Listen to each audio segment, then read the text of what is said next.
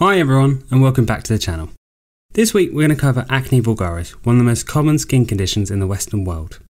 Classically, it affects the face, neck and chest and is typified by obstruction of the pilosebaceous follicle with keratin plugging. This then results in comedones, inflammation and pustules, but more on this later. Generally speaking, it affects up to 90% of teenagers, of which only half seek medical advice. But this extends beyond teenagers, where 15% of all adult females and 5% of all adult males are also affected.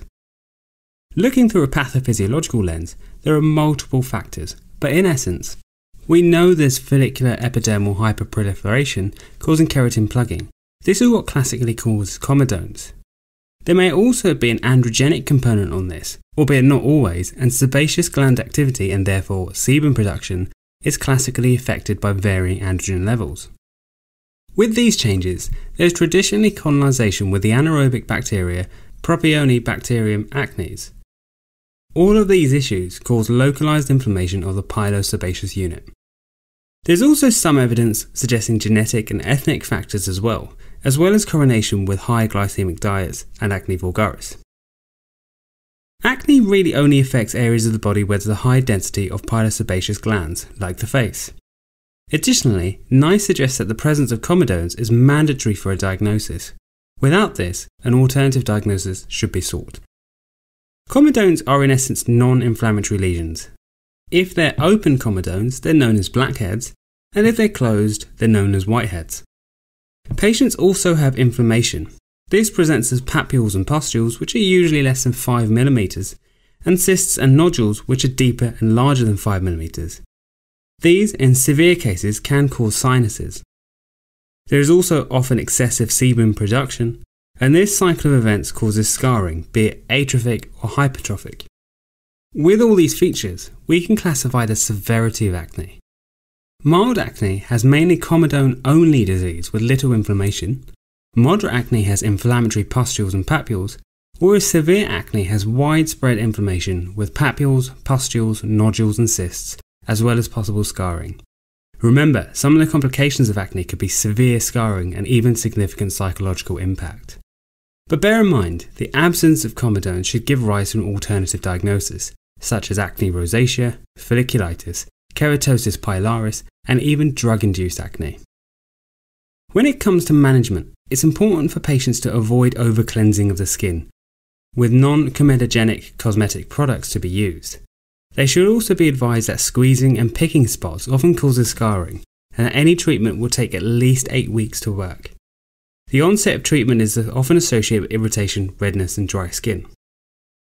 For mild to moderate acne, a topical retinoid such as adapalene alone or with benzoyl peroxide should be considered. Retinoids should be avoided in pregnancy and breastfeeding. Topical antibiotics could also be considered, but should always be prescribed alongside benzoyl peroxide to avoid bacterial resistance. Azelaic acid is also another option. For resistant moderate acne, consider adding daily oral antibiotics, usually tetracyclines, for up to 3 months. Remember, it's best practice to co-prescribe either a topical retinoid or benzoyl peroxide to avoid bacterial resistance.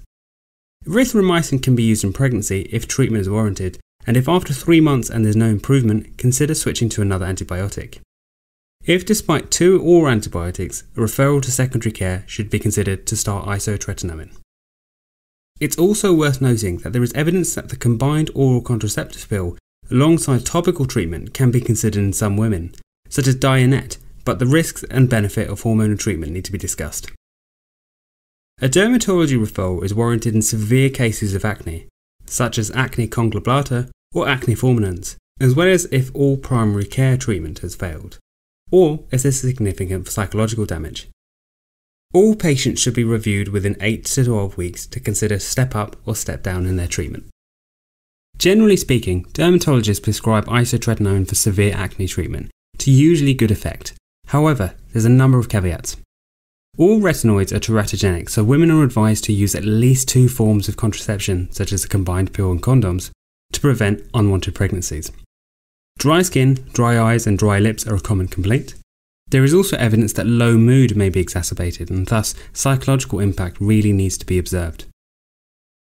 Patients may also experience raised triglycerides, hair thinning, nosebleeds, and there's even some evidence of raised intracranial hypertension. Well, that's that. It's quite a detailed overview of acne vulgaris and its management in primary care. If you liked the video, give us a thumbs up and be sure to subscribe to our Instagram page at Dorky_docs, as well as following us on our Facebook page, where there's a load more revision content. But otherwise, I'll see you in the next video.